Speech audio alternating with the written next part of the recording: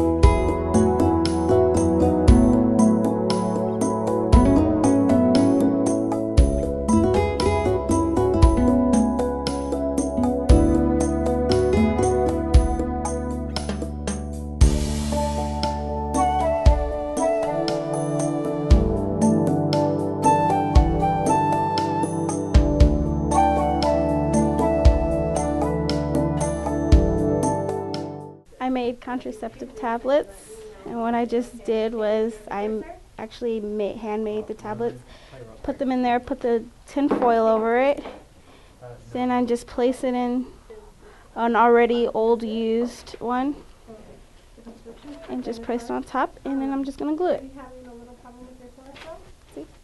This is a medication I created in class today. Its name is Hair Miracle, and what it does is improves the hair growth in people that are losing the hair or going bald.